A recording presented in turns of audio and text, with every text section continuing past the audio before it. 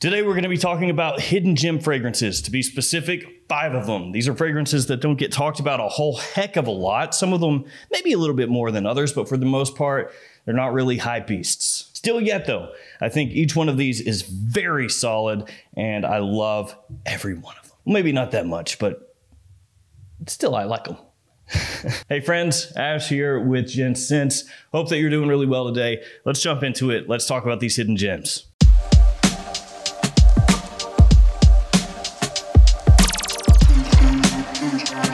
First fragrance we're going to talk about here is probably, well, I'd say definitely actually the most well-known of these 5.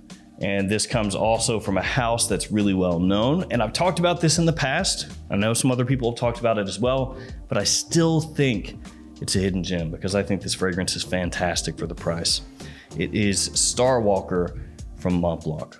It has bamboo, citrus, ginger, and sandalwood as some of the notes in the fragrance. The bamboo is really what people like to cling onto with this because how often do you see bamboo in a scent?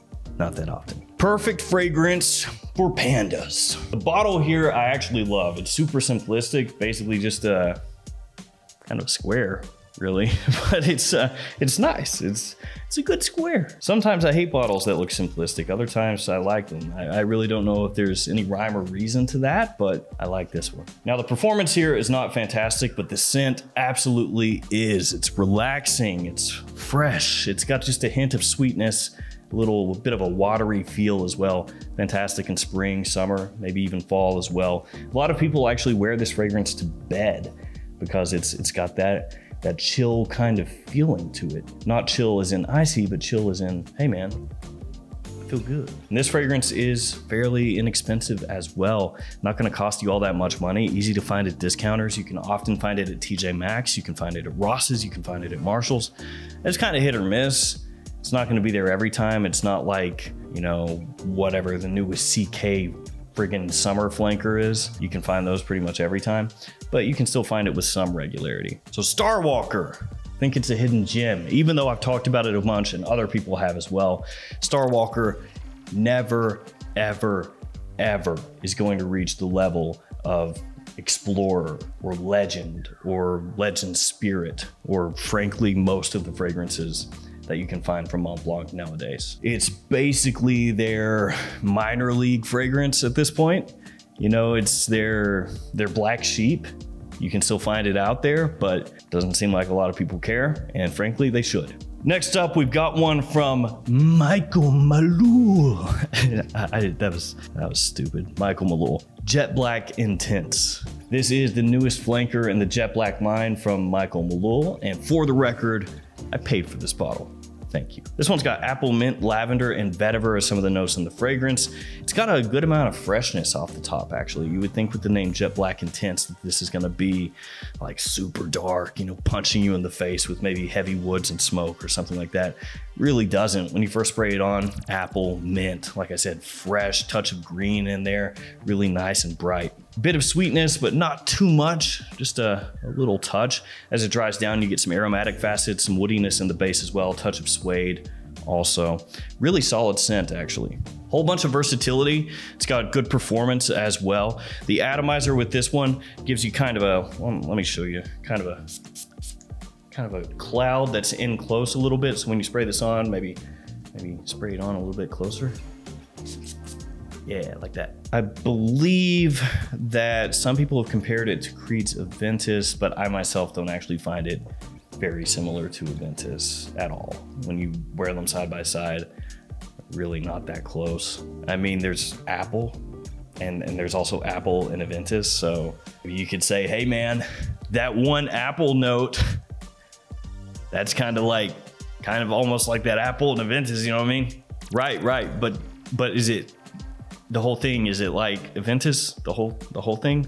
Nah, man. But the apple though, that's pretty close. I'm just kind of messing with you, but at the same time, I'm completely serious.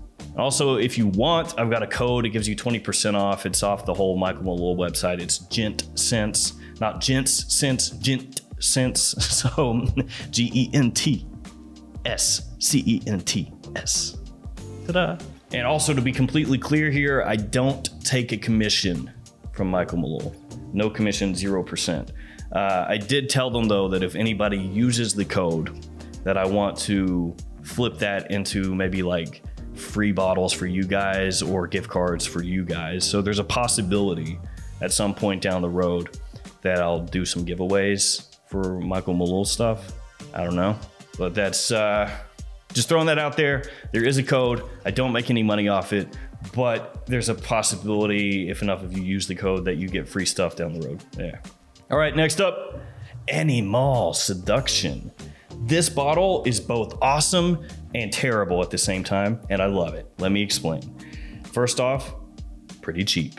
The cap is just flimsy plastic. It weighs approximately nothing.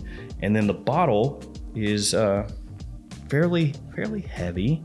It's got this nice little animal on the side and then this strange waffle pattern on the bottom.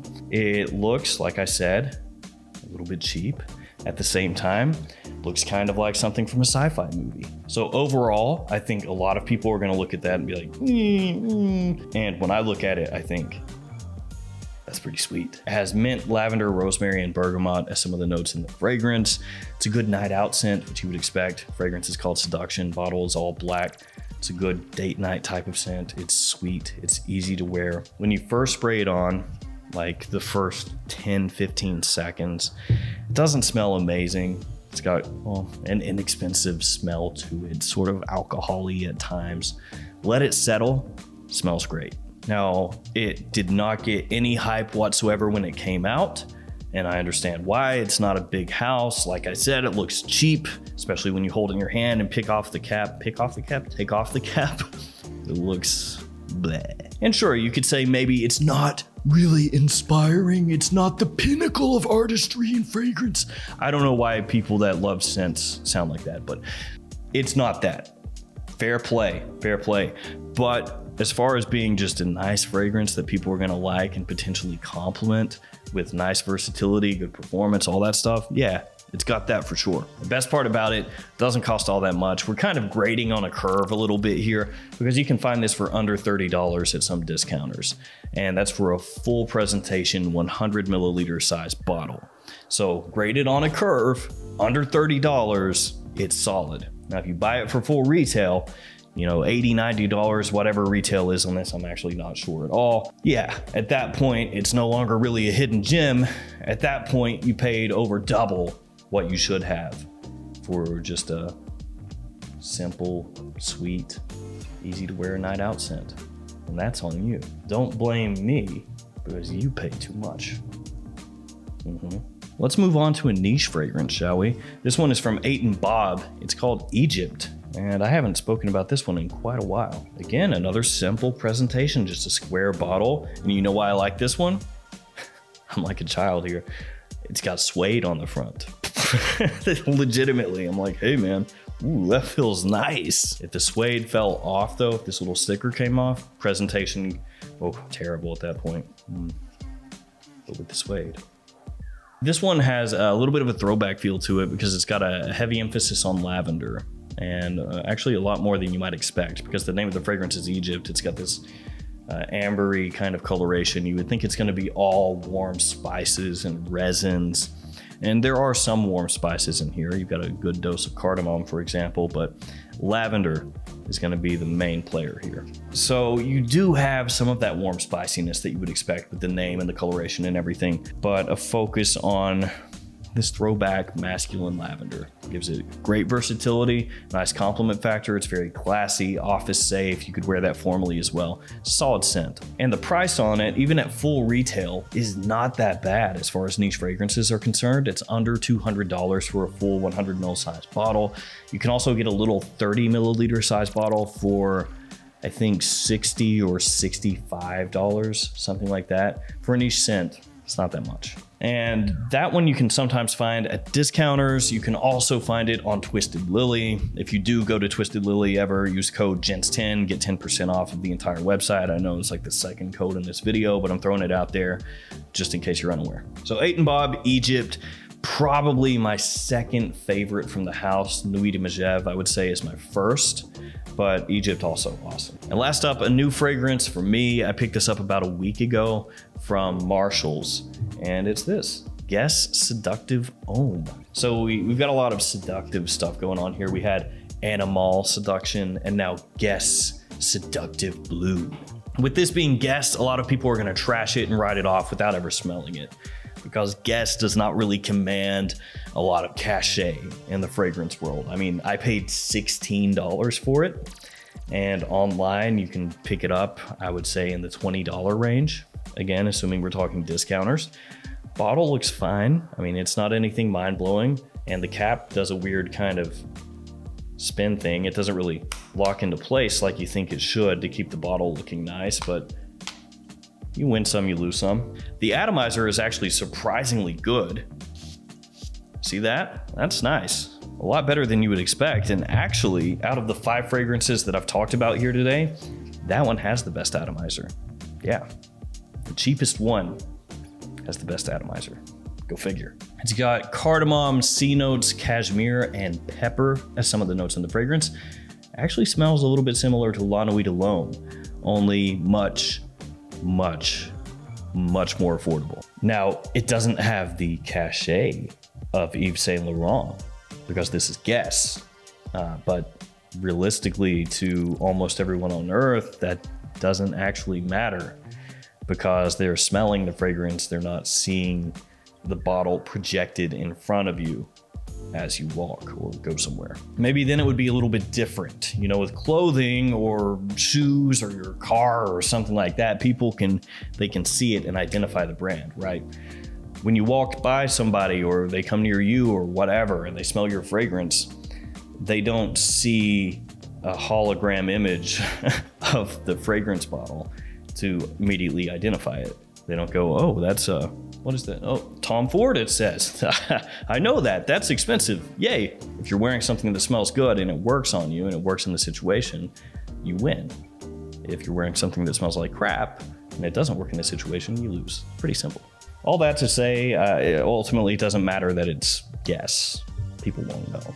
It does have a nice compliment factor. If you're after that kind of thing, it's a little bit fresher than La Nuit de l'Homme. Performance seems to be so-so. I've only worn it a couple times, but overall, it's really, really good. Surprised the heck out of me for the price. I was expecting a total dumpster fire, if I'm being honest with you guys. I did not expect it to be good. I was actually really surprised it smelled like La Nuit de l'Homme. I didn't look that one up before I bought it. I just grabbed it because it was on the clearance rack. I figured why not? And it's good, really good. It should have been on more cheapy lists, or maybe it has been and I've completely missed it. That's possible too, but for me, this one flew way under the radar, so I know for a lot of you out there, it has also. So Guess Seductive Homme, solid. So there we go, 5 under the radar hidden gems or whatever. They don't get talked about enough. They're good, sometimes really good. Let me know in the comments, what are some fragrances that you personally feel are hidden gems? To you, it can be a hidden gem. It doesn't matter if it's a hidden gem to everybody else. If it's a hidden gem to you, let me know. All right, it's gonna do it for me. Stay safe out there. See you tomorrow with another fragrance video. See you guys.